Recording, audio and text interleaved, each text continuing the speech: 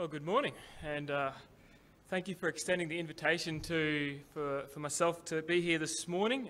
I'm very excited to be here. I've never been here before on a morning service, and as mentioned, I've got my lovely wife down the back with my almost 4-month-old son, so if he's a bit noisy in the service, please, we do apologise in advance. But as I said, I'm really excited to be here, and really excited to get into the Word of God this morning and see what he has to say to us from the letter to the church of the Smyrnans. But before we do, how about I just pray before we start. Heavenly Father, we just thank you for this opportunity to open your word this morning. Father, we just ask that you may speak to each one of us this morning. May you have a message that would just speak to us for where we are at in our life today.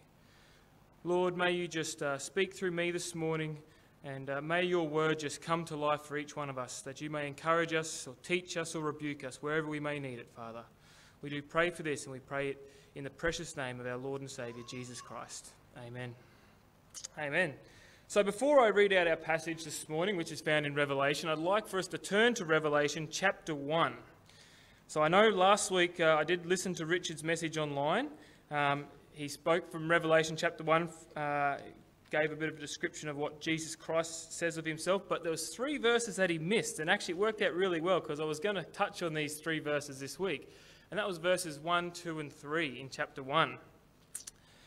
So if you've got your Bibles out, open them up to there. And it says the revelation of Jesus Christ. And I just want to stop there. Remember, the book of Revelation is the revelation of Jesus Christ. So as we go through, as you guys go through the 7 letters, as you read Revelation in your own personal reading time, it is the revelation of Jesus Christ. Remember that, keep that in the back of your mind. Which God gave him to show his servants things which must shortly take place, and he sent and signified it by his angel to his servant John, who bore witness to the word of God and to the testimony of Jesus Christ, to all things that he saw. I just need to make mention, I am reading from the New King James Version this morning, if your versions aren't adding up, so I am from the New King James. But we see that the revelation of Jesus Christ, God gave it to him to show his servants, and he gave it to, then he signified it by his angel, who gave it to John, who then wrote it down in word so that we can have it today. So very interesting how we've got Revelation in its entirety today. But verse 3, it says this: blessed is he who reads, and those who hear the words of this prophecy, and keep those things which are written in it, for the time is near. Blessed is he who reads. It's the only book in the Bible that actually says you are blessed if you read. Not only that, if you hear the words and keep those things which are written in it. So I just pray this morning that as we go through this church of Smyrna, that we would hear the words, that we'd keep these things, for the time is near. So if you flip over, I'm guessing you probably can flip over quite easily to Revelation chapter 2, and we are reading from verses 8 to 11 this morning. And it says this: and to the angel of the church in Smyrna write, these things says the first and the last, who was dead and came to life. I know your works, tribulation and poverty, but you are rich. And I know the blasphemy of those who say they are Jews and are not, but are a synagogue of Satan. Do not fear any of those things which you are about to suffer. Indeed, the devil is about to throw some of you into prison, that you may be tested, and you will have tribulation 10 days. Be faithful unto death, and I will give you the crown of life. He who has an ear, let him hear what the Spirit says to the churches. He who overcomes shall not be hurt by the second death. Now, last week you would have heard about the church in Ephesus, which in my Bible actually has the loveless church. And I do hope that in the last week, after the message from Richard last week, that you're able to go deeper or return to your first love, the Lord Jesus Christ, in this last week. But this week, we're looking, as our text has already said, at the church in Smyrna. Or as your Bible might have it as a title, the persecuted church. So as you were just looking up there before about Ukraine, Afghanistan, Kazakhstan, we'll actually touch on persecution. Well, it's very much the focus of this morning's message. Just by way of reminder, and I think it's probably prudent to do it, it's obviously the second church you guys are studying at the moment, and when we look in the book of Revelation at the 7 churches, there are lots of facets to these letters. And we find in these 7 letters that you can view them from a fourfold approach. The first is that these were actual letters sent to the actual church, in our case this morning, to the church in Smyrna. The second is that these letters have been bound up in the Word to be applied to all churches throughout all time. So therefore, it has meaning for us as a church this morning. Thirdly, and I know some may differ on this point, and that's okay, but I believe it to be true that each letter is prophetic in a sense that it aligns with a certain time within church history. And it's for this reason that you may hear some people saying that we're living in the Laodicean age, which I must say is actually not something to be proud of. And lastly, each of these letters ends with the phrase, "He who has an ear, let him hear what the Spirit says to the churches." Now, as I look around this morning, I see everyone has 2 ears, and I think maybe some people have some assistance with hearing, but either way, there is a message in here for each one of us this morning. And one more aspect that these letters are just so brilliantly weaved together is that within each of the letters there's the same sort of format, which Richard touched on last week. Each letter begins with Christ identifying himself in a different manner. And today we'll have a look at what Christ means when he says he is the first and the last who was dead and who came back to life, and why he used this when talking to the church in Smyrna.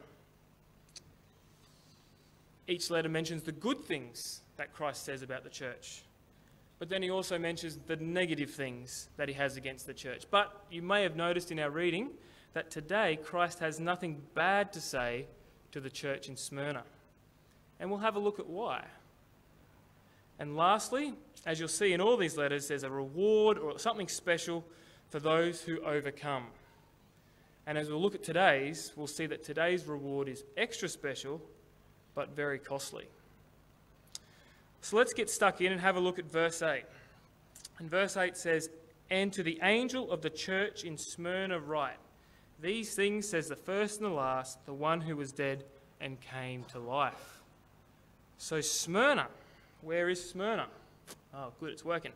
Smyrna is located in modern-day Turkey, located between Ephesus and Pergamon, and you'll cover the Pergamon church next week, I believe. Interestingly, it is still there today, but it is known by the name of Izmir. It was a wealthy and very beautiful port city, and it was a very important city in its time. History suggests there was about 100,000 residents, and during the Roman period, it was a city of great beauty. And I actually had a look online at some of these pictures. It looked like a really great place to visit, crystal clear water and everything. So, very beautiful place. There were a number of temples, though, built to the Roman gods. And for those who are interested and know history probably better than I do, that there was a temple to Homer built in Smyrna. There was a strong emperor worship in Smyrna to the point where it was required, and if it was not carried out, it would be punishable by death.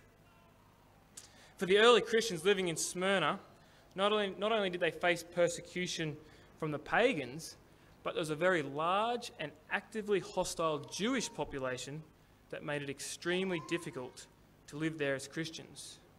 And we see these hostile Jews called out in our text today.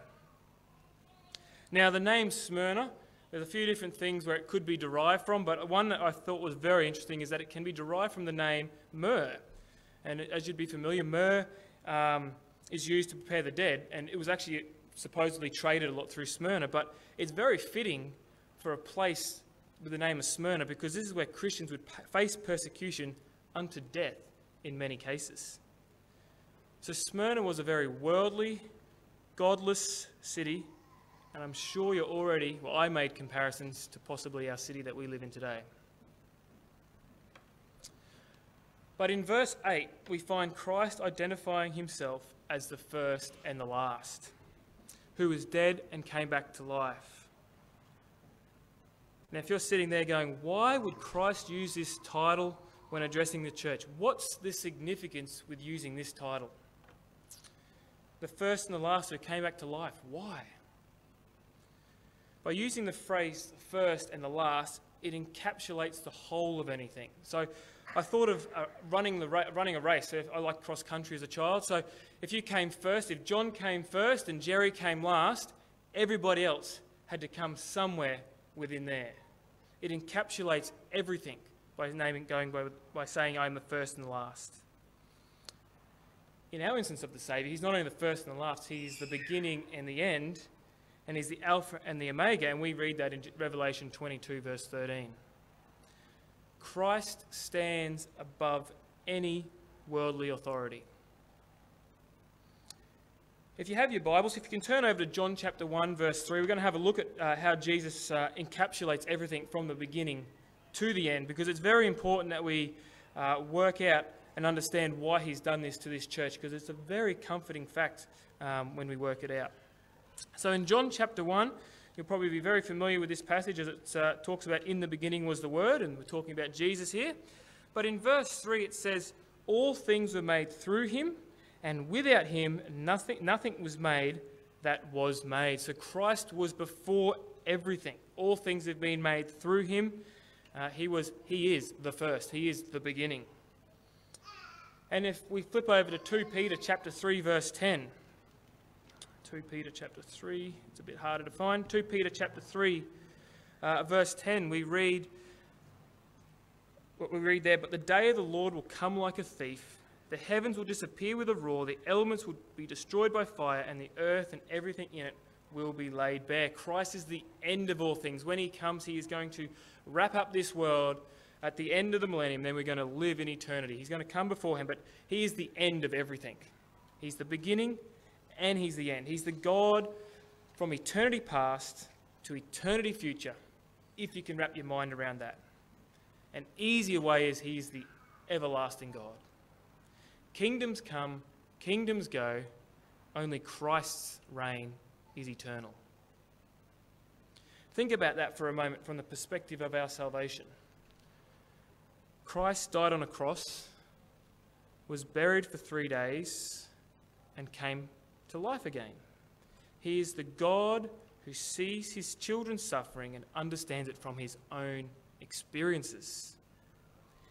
He has the power to lay down his life and take it up again. We read in Hebrews chapter 2, verse 12, it says he is the author, or some versions have the originator. He's the beginning of our faith, and he's the finisher or the perfecter of our faith. He begins it and he carries it through to completion. If we were just even to think about that for a moment, how praiseworthy that is. So if you're about to face intense persecution, like the church in Smyrna, isn't it of great comfort to know that you would worship a God who loves you very much, who has been through the trials including death, who is the author and the finisher of your salvation? It's the most comforting way that he could address himself to a church that was about to go through a severe time of testing. It reminds me of Psalm 23 actually, and I was going to put it up, but then I thought, no, it'd actually be really good if everyone could turn to Psalm 23, or a lot of you may even remember it from the days when you're in Sunday school and you'd probably have to learn Psalm 23. But Psalm 23 displays God's care for us, that he is our shepherd. And I'll touch on it shortly around persecution, but I think this is of great comfort when we read Psalm 23. It says, "The Lord is my shepherd, I shall not want. He makes me to lie down in green pastures. He leads me beside the still waters. He restores my soul. He leads me in the paths of righteousness for his name's sake. Yea, though I walk through the valley of the shadow of death, though I may go through such intense ordeals here on earth, though I walk through the valley of the shadow of death, I will fear no evil, for you are with me. Your rod and your staff, they comfort me. You prepare a table before me in the presence of my enemies. You anoint my head with oil. My cup runs over. Surely goodness and mercy shall follow me all the days of my life, and I will dwell in the house of the Lord forever." The Lord is our shepherd. A shepherd leads their flock. He looks after them. He cares for them. He protects them. Our great high shepherd is Christ. He goes before us. He goes behind us. He protects us. And then his word even says, "I will never leave you nor forsake you. And what a promise we have. What a promise we can hold on to this morning, that he is the first and the last, the one who was dead and who has come back to life. In verse 9, back to Revelation, sorry, you're going to flip around a little bit this morning. Back to verse 9 in Revelation, Christ mentions those good characteristics he had for the church in Smyrna. He knew their tribulation, or afflictions, or suffering, as some versions might have it, and he knew of their poverty. And yet he says they are rich. The church in Smyrna, when I read this, was an example of what Christ said in Matthew chapter 6, verses 19 to 21. Do not lay up for yourselves treasures on earth where moth and rust can destroy, and where thieves break in and steal, but lay up for yourselves treasures in heaven, where neither moth nor rust destroys, and where thieves do not break in and steal. For where your treasure is, there your heart will also be. You may have actually read in the latest, I get the Barnabas magazine subscription, you may have read in the latest edition of the Barnabas magazine the story that was recounted in the editorial. A committed Christian remarked that she did not want to die until she had experienced life on earth to the full and enjoyed all it could offer. For her, heaven seemed to have little attraction and was relegated to as far in the future as possible.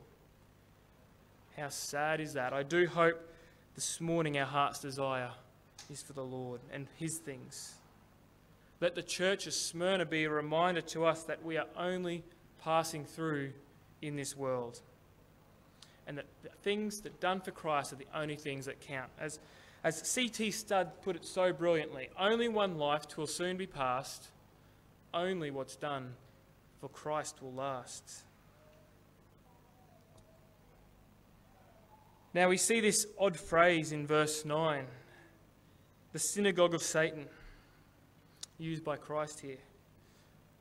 We won't spend too much time on it, as I do want to keep things moving, but other to say that these were Jews, these were people opposed to the mission and the message of the church. Some might say they had essentially allowed Satan to use them as a vessel in persecuting the Christians. And remember what Christ said back in John chapter 8, verse 44 to the Jews at the time. He said this, he said, you are of your father the devil, and the desires of your father you want to do. He was a murderer from the beginning and does not stand in the truth, because there is no truth in him. When he speaks a lie, he speaks from his own resources, for he is a liar and the father of it.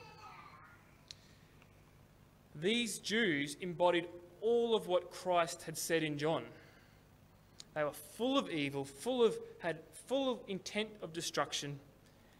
And it's actually been said that the Jews were the biggest persecutors of the church in the first century. And verse 10 in Revelation chapter 2 actually tells us that's exactly what they did to the believers in Smyrna. They persecuted them. Now, remembering for a moment that these letters have application for us in our time as well. And so I say to you this morning that persecution is coming and is in actual fact already here. I only just heard this week while doing some reading for this morning that Christians are the most persecuted people on the earth. That's something you'll never hear a government say. Christians are the most persecuted people on the earth. Our utopian view of Christianity is coming to an end. We live in a country right now, whether you realise it or not, where my rights take precedence over your moral code. That's what's being championed. It's been heading this way we're now heading the way that it has been for many centuries beforehand, where being a Christian was hard. It seems, though, at the moment that unlike North Korea or those other places, Ukraine, Afghanistan, Kazakhstan, that the cost is still far lower in Australia. But I ask, for how much longer? I heard a speaker say the other day that 98% of the world is unconverted. This means we are a minority. Christians are a minority. And I'll tell you what the world will think of you. If we turn across to John chapter 15, this is this is what Jesus says that the world will say about you if you trust in him. John chapter 15, verses 18 and 19. This whole little passage talks about it, but I'm only going to touch on verses 18 and 19. It says, Jesus is saying here, if the world hates you, you know that it hated me before it hated you. If you were of the world would love its own. Yet because you are not of the world, but I chose you out of the world, therefore the world hates you. If you're a believer sitting here this morning, I have some news for you.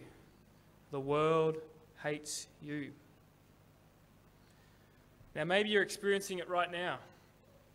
In your own situations in life, you're actually experiencing some persecution.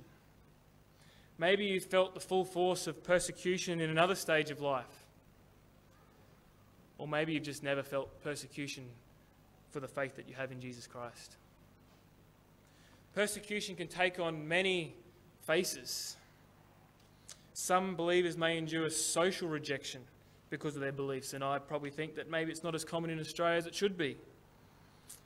Others are denied promotions at work because of their stands as believers. And we've probably seen in the last 2 years, more than any so in the last decade, people being ridiculed for their faith at work. Still, others pay for their lives as martyrs in Jesus Christ, for faith in Jesus Christ. Hear what it says in 2 Timothy chapter 3, verse 12. Yes, and all who desire to live godly in Christ Jesus will suffer persecution. The world hates you, and you will suffer persecution as a believer.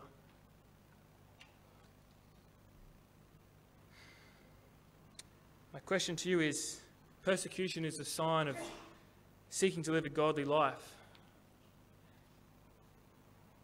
And it's a hard thing to think about or ponder as, am I experiencing persecution now? And I've been thinking a lot about this last couple of weeks as I was preparing and examining my life and realising I shirk away so often, or I fade away into the background when I should stand up and speak for Christ. For example, tomorrow when you go to work and the work colleagues ask, how was your weekend? What did you get up to? How often, I know I am, how often I know many other Christians are afraid to even mention that we went to church. An older gentleman I know says that if someone asks that question, it's the greatest invitation to speak up about your Sunday, and you'll never know where that conversation might go. I mean, the fact is that meeting with your brothers and sisters in Christ should far outweigh that shopping trip that you had yesterday or that party you went to last night. Being here this morning is such a privilege. And it should come across as that, not as an obligation to your work colleagues. Because if it does come across as an obligation, that's not a great reflection on your love for Jesus Christ. And I'm sure, well, I hope that you're not here this morning out of obligation. Or what about when you drive home after church this morning and you fill up with fuel on the way home and you walk into the cashier and he starts making small talk saying, how's your day been? What have you been up to? Will you tell them about your time here this morning? What are we scared of? I can't believe how often I have conveniently just skipped over this simple thing. How often I've frozen because of my fear of others and the possible consequences. And to think that God says in his word in 1 Peter chapter 4 verse 14 that you are blessed when you're insulted for the name of Christ. Or in Matthew chapter 5 verse 11 when Christ himself said, blessed are you when they revile and persecute you and say all kinds of evil against you falsely for my sake. He goes on in the next verse to say, rejoice and be exceedingly glad, for great is your reward in heaven. Is that not enough of a motivation to speak up for Christ? Or let alone out of the love that you have for our Saviour? Paul said to Timothy in his second epistle, chapter 1, verse 7, he said, for God has not given us a spirit of fear, but of power and of love and of a sound mind. So are you prepared to stand up for Christ? Are you ready to give an answer, no matter the consequences this morning? Have you resolved now, and you need to resolve now, have you resolved now to honour Christ as Lord when the persecution comes? The persecution is going to come. Have you resolved now to honour him as Lord in your life?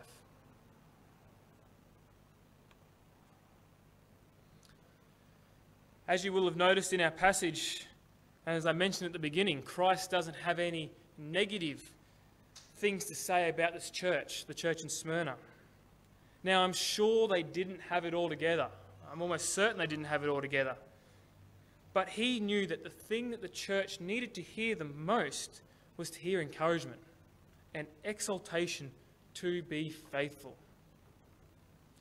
So let us remind ourselves of what he actually told the church in verse 10. So if you flip back across to Revelation chapter 2, verse 10, what did he say? He said, "Do not fear any of those things which are about to suffer. Indeed, the devil is about to throw some of you into prison, that you may be tested, and you will have tribulation 10 days. Be faithful unto death, and I will give you the crown of life." We are told not to be fearful, but rather faithful. I struggled with this a little bit in my preparation, actually, because it's such an easy statement to say. Be faithful, not fearful. Be faithful, not fearful. Be faithful, not fearful. Real easy. It rolls off the tongue, and it's scriptural. But how do I be faithful when and not to fear what comes? Actually, I was doing some reading on it, and some of you might know that Dr. Jeremiah, he's a Bible teacher, and he says this about fear. He says, "Fear is a natural human response, but we live supernatural lives through the power of Christ in us." End quote. We tend to fear because we're trying to avoid dying or some sort of hardship. We're trying to avoid a hardship of some type. And actually, when it comes to dying, my brother, I've got two brothers, but one of my brothers recently said that if you were to die of a car accident, a tree falling on you, COVID, or a heart attack, or just for example, that you will not get to heaven and God say, "Whoa, hold on a minute, what are you doing here? You weren't meant to be here yet." I found that really encouraging because it reminded me that God holds my life in his hands, and when my time is up, it will be because he says so. Not because of some freak accident, not because of some disease, or even as a martyr. That may be the means, but the timing will be to the exact minute, the exact moment in accordance with God's plan. The exact moment. God knows he has our life in his hands. I mean, for example, we find Rahab in the Bible. I read this week, having to choose. Rahab, the Israelites were coming to Jericho, and she had the choice. And she heard and she believed. She could have either trembled with fear or place her confidence in God. And we know that she did the latter. And we are no different.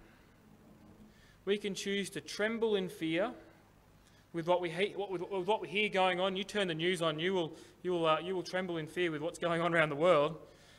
You will tremble in fear with the potential persecution that could be coming our way. Or we could choose to remind ourselves of what we know of our Creator. He sits on his throne, he rules over all things according to his perfect will, and he's doing it right now. He is the Father, and he loves us. So be faithful and not fearful. The way to lose fear is to replace it to gain faithfulness in him. Where fear used to live, faith will move in and take over. Therefore, being faithful involves being true to Jesus Christ, following him and taking him at his word. We can overcome because of our faith in him. Faith replaces fear. And if you'd like to turn with me to 2 Corinthians, well, actually don't, it's already on the screen, sorry. If you'd like, 2 Corinthians chapter 5, verses 14 and 15, I will actually turn to it because I just cut out a little bit there to get the point across. 2 Corinthians chapter 5, verses 14 and 15, Paul says this, "For the love of Christ compels us, because we judge thus, that if one died for all, then all died, and he died for all, that those who live should live no longer for themselves, but for him who died for them and rose again. For the love of Christ compels us, that those who live should no longer live for ourselves, so we should no longer live for ourselves, but for him who died for us and rose again." Christ's sacrifice makes no request unreasonable. Christ's sacrifice makes no request unreasonable. His dying love and risen glory, it impelled the early church, the church's first generation, to evangelize the Roman world against severe, massive persecution and challenging circumstances. If we need encouragement to witness and step out and be faithful, we should consider the cross afresh and God's love displayed on it. And we will obviously do that later this morning, consider what he did on the cross for us. And when we look to our sovereign God, who can do and work through all things, we can be filled with hope. The hope of the world to come. Our hope found in the resurrection of Christ. Our hope in the glory of Christ. A very encouraging passage, so I would like us to flip across, is Philippians chapter 3. Philippians chapter 3, verse 20 through to chapter 4, verse 1, if I can find it.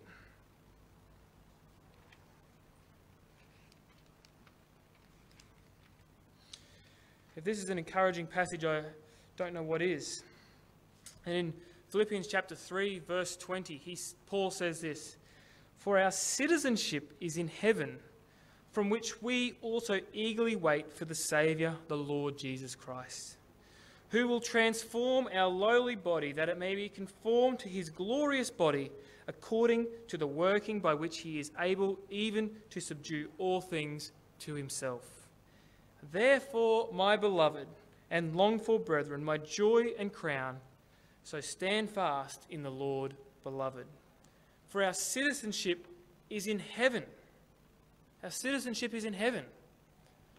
So I encourage you this morning, stand fast in the Lord, beloved. What are we so afraid of? Our citizenship is in heaven. We're known and we're claimed by Christ. We're bound for a place where our bodies will be transformed and it'll be absolutely amazing. Yes, persecution in this life can be extreme, but it has no power in the next life.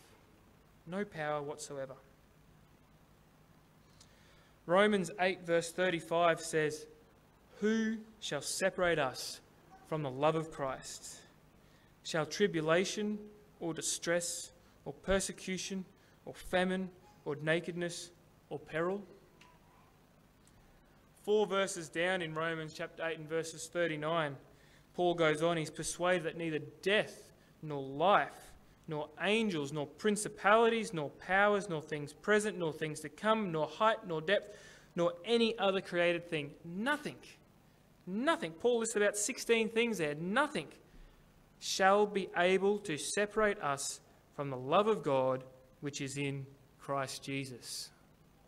What a reassuring fact that is this morning. Nothing, Paul says, nothing shall be able to separate us from the love of God which is in Christ Jesus our Lord. We are secure and safe in the arms of Jesus Christ. He is in control, my brothers and sisters, this morning. We have no reason to fear the things of this world. Rather, I would encourage us that as we see persecution on the horizon, or if maybe we experience persecution today, not to run in fear, but rather be faithful. to the one who has claimed us. Be faithful, not fearful, and take heart. Which is my last point for this morning. In verses 10 and 11, we see the reward for the overcomer, for those who persevere and overcome. So let's just read the last part of our passage this morning. From the end of verse 10. But be faithful unto death, and I will give you the crown of life. He who has an ear, let him hear what the Spirit says to the churches. He who overcomes shall not be hurt by the second death. What we miss out on when we forsake the feast above for the crumbs below by succumbing to the things of this world and joining in with them. Here Christ is telling the church that if they are faithful, they will receive the crown of life.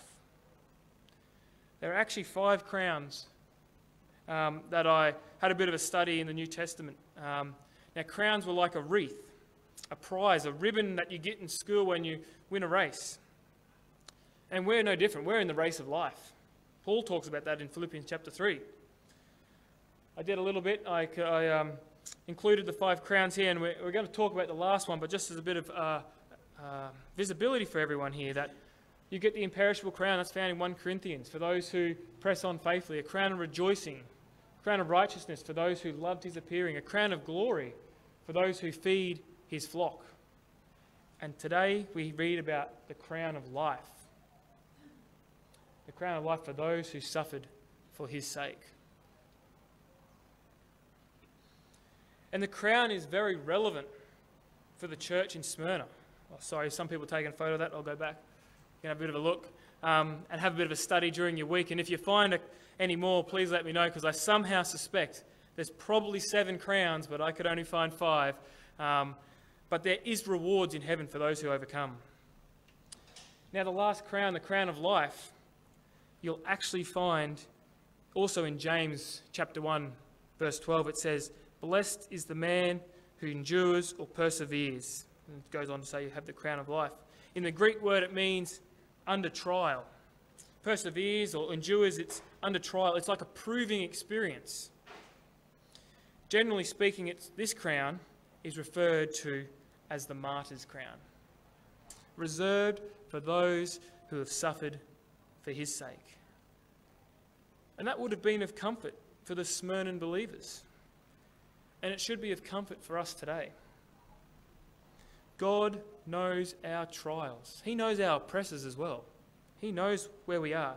He sees what is happening to us. Remain faithful, brothers and sisters, and we will be rewarded. I'd like you to turn one more time to John chapter 16.